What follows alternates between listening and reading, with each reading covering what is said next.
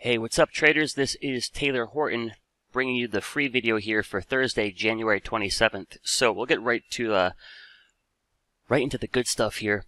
I'm looking to short this market. So from a monthly chart basically down to a 5-minute chart, trend, structure, and momentum currently are pointing towards a path of least resistance being to the downside. So I want to short the market. The issue here is, and it could work, but getting short down here at, -2 to -3 ATR, it's a lot like getting long at the same extension. So in a bearish market or a potentially bearish environment, you want to make sure you pick your spots wisely. So if you look at an inverse chart of the QQQ, which is basically your Q's upside down, this typically isn't where we're going to load the boat for a long position. Rather, we do that down here, we take profits on that push, and then on the pullback, you look to reload. So looking at the real deal here, the real QQQ, trend, structure, momentum, they're all beat up here. They all point towards, there could be plenty more downside, but this is not the best short entry here at this extension. And I think the key with any trade in this market is, before you go into the trade, there's a few things you want to figure out in advance. One of them is your targets. So for the Qs here, on any short that I take, my exit would be up here above the weekly 21. To me, that's a pretty good shift of structure. At that point, I feel like I'm wrong. At that point. Now my target to the downside here would be a break under those recent lows around 330. Ideally, I need a strong bounce here. That way we're working a good risk reward. So if you check out the Analyze tab here, I'm currently pricing out a March expiration call credit spread for the folks in the options room. The short strikes, the expiration date, none of that actually matters right now. The major thing I want you to focus on is we've got our levels here, right? 375-ish exit, 330 target. Now, if I could get this spread here for about $4 a credit, the next thing you want to know before you jump into a trade is what's the risk reward between the two targets. So if we could get that exact spread for $4 a credit on a 10 contract basis, a move into 375 by next Friday, we're going to lose about $450. A move down into 330, we're going to net about $1,200, $1,250. So the point being here is if we could actually get that fill, that's a good trade. The risk at your line in the sand is really much smaller than the potential profit down here at 330. So that's going to be really big in this market. As the environment gets more volatile, as things change, the variables in our trading business can change as well. One of those variables is your win rate. My thinking is in a market like this, it's definitely possible that your win rate starts to decrease. So what you want to do as a trader is control one of your other variables, the major one being risk reward. The win rate might die down a little bit, but if you can really work those good risk reward numbers in your favor, definitely compensates. Now to get that spread for a good $4 a credit and work that risk reward, where I'm going to risk $40 per contract to make $120 per contract, we are going to need a pretty big bounce here. And ideally, I think we could probably work that trade on a bounce back up towards a 21 EMA. So that's pretty much a big question. The indexes are oversold. Everyone's leaning short. Do we get the bounce we're looking for?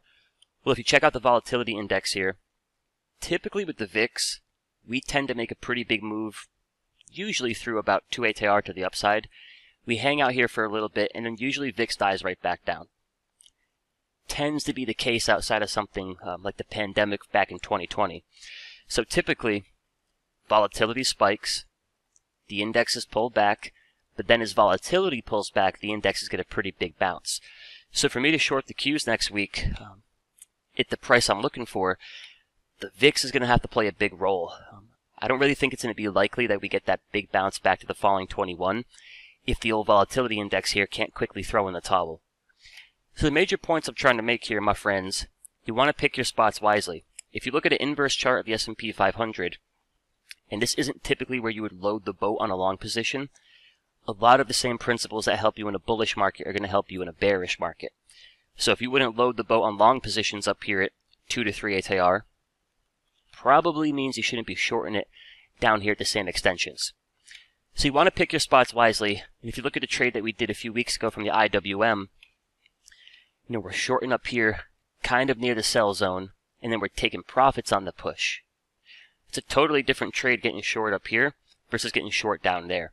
So for the IWM, here's another spot I want to short, but I want to short it on a pretty strong bounce.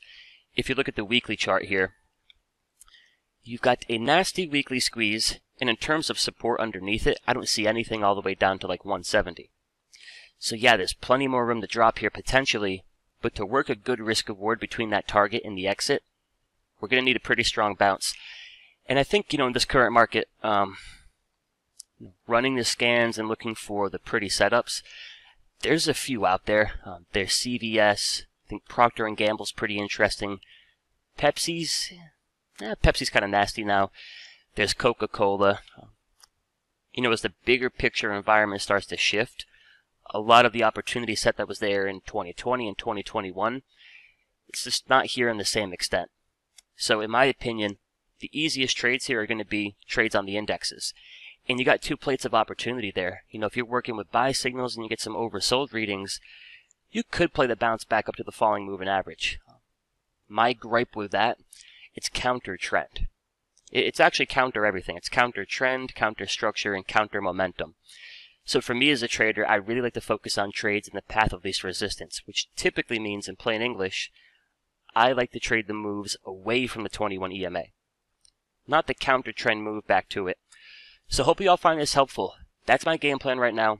I'm trying to short these indexes, but I'm trying to be patient so that I can put on the trade at the right time and structure these trades where if I'm wrong, maybe I lose 2 to 3% of my account. But if I'm right and we come back down and take out the recent lows, we stand to make 10, 12, 15% on the account. So it definitely requires a lot of patience. Kind of sitting on the hands this week, keeping them warm.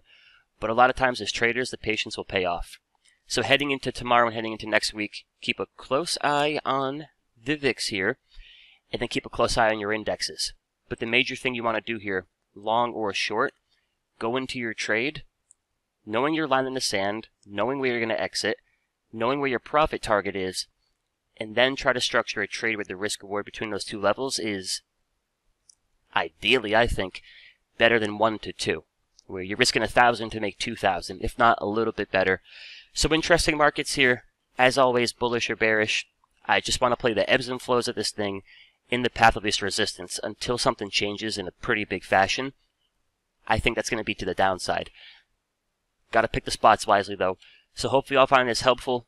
If you haven't already, go on ahead and subscribe, like the video. The algorithm likes when you do that, and that just helps us reach out to more traders. But until next time, trade safe this week, and for those of you that signed up for Saturday's class, where I'm going to be teaching you how to structure trades like this, where your risk is very, very small compared to your reward. Looking forward to seeing y'all there. Talk to you soon. What's up, traders? This is Taylor from Simpler Trading. I wanted to thank you for watching our video, and if you liked the video, go on ahead and comment down below, hit that like button, and make sure you're subscribed and hit that bell icon to get a notification anytime we upload our next video. And of course, if you want to watch us trade live in real time with our own money, check us out at simplertrading.com. Until then, trade safe, and I'll catch you in the next video.